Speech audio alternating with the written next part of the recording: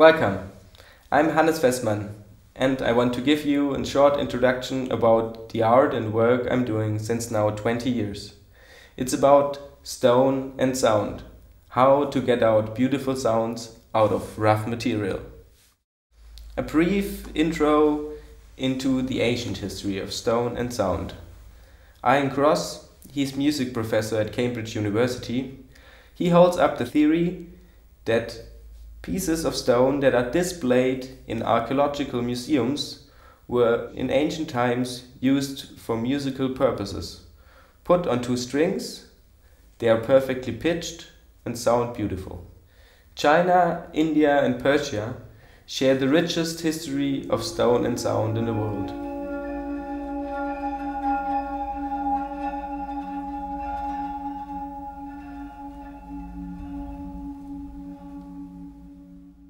The modern history of sound and stone is, for me, divided in two parts.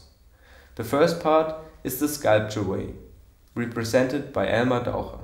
The second part, the musical way, is represented by Professor Hannes Feßmann. Sadly, Elmar Daucher died in 1989. He couldn't finish his work. My father, an avant-garde musician working on the edge of sound and graphic, stepped over the phenomena and couldn't let go.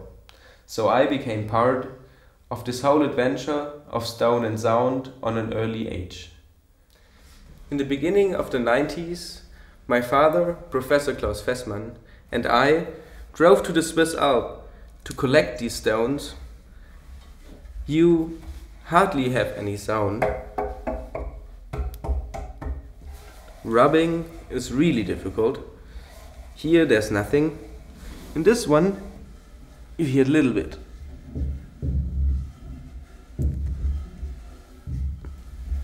But it's not much fun playing.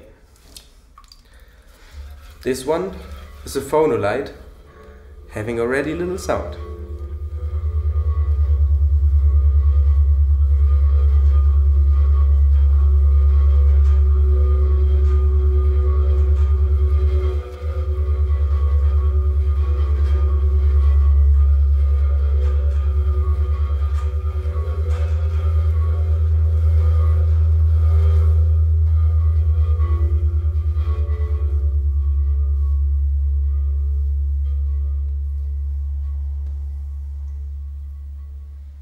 These are the developments of Professor Hannes Feßmann: the steel out of granite from Iran, a square out of gabbro, and a small steel out of serpentine.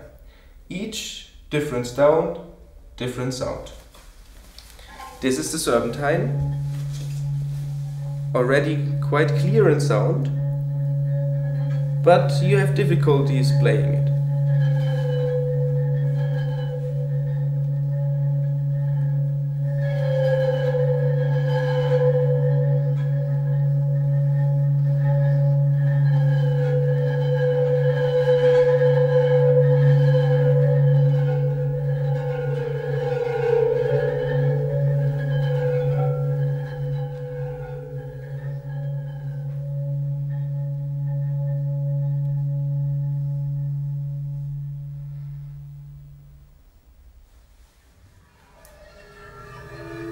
This is the square out of gabbro.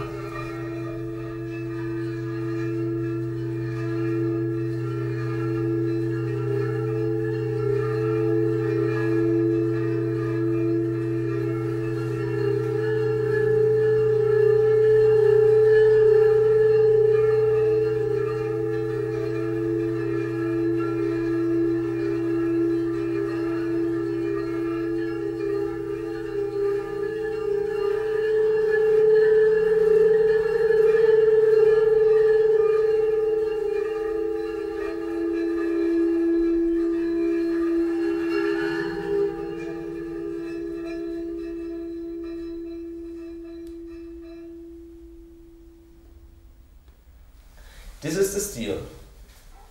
The steel has a variety of sound and possibilities playing it. You can play it in this direction as well as in this. has a middle tone like this, but also a high one.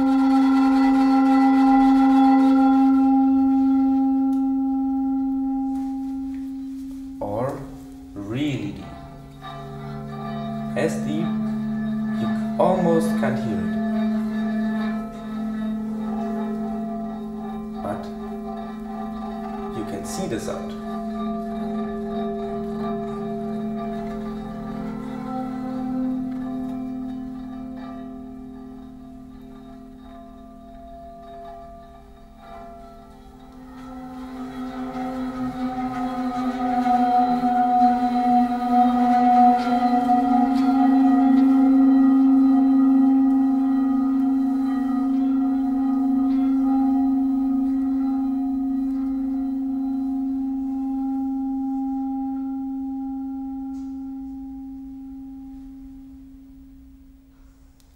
After all rectangular shapes, I thought we should have round shapes.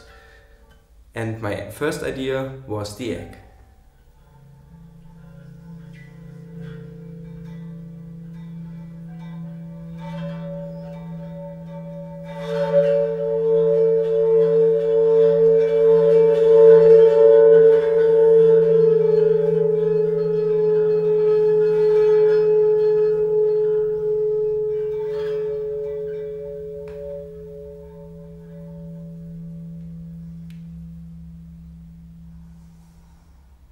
This is the tulip.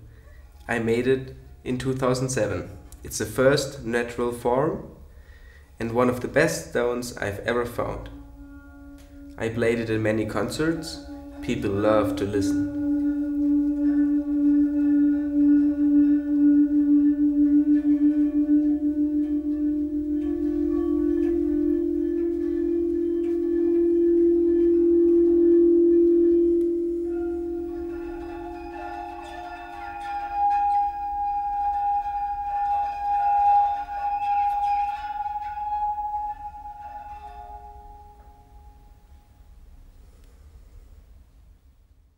In 2007, I took an idea of my father, redeveloped it, and out came the partner stone. You can sit on each side, play, feel the vibration on the other side, communicate. It's used in the therapy after Professor Feßmann and Dr. Runge.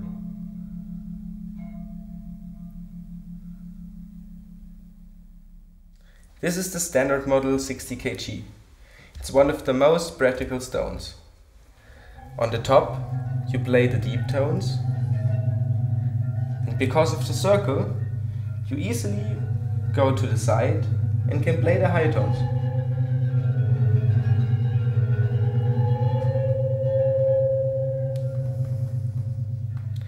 It is widely used in therapy because, for example, patients can adapt their hand to the round edge. That wouldn't be possible if there's a flat surface. Also, vibration can be put in the body through leaving the hand on top of the stone. This is the standard model 40 kg. The best choice for private use. Because of the hole you can lift it easily. You have really good deep sound for that size, because normally the smaller you go, the higher you get. Beautiful high tones.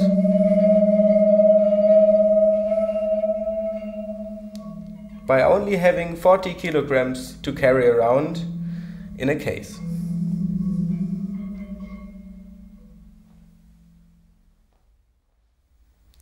This is my most loved music instrument. It has a whole variety of sounds, like probably for this size the most sounds, and it's from deep to very high.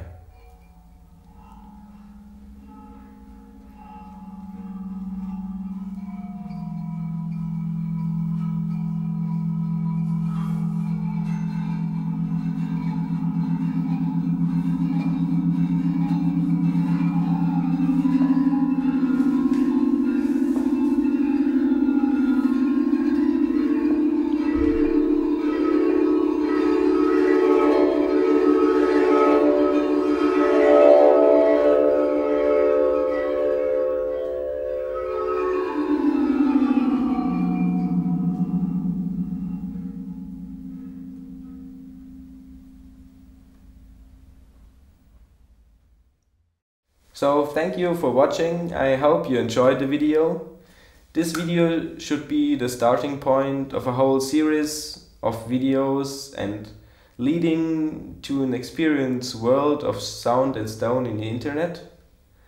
You got the overview about the present and the past. There's a lot to come in the future. I hope you will enjoy and look it up. Thank you.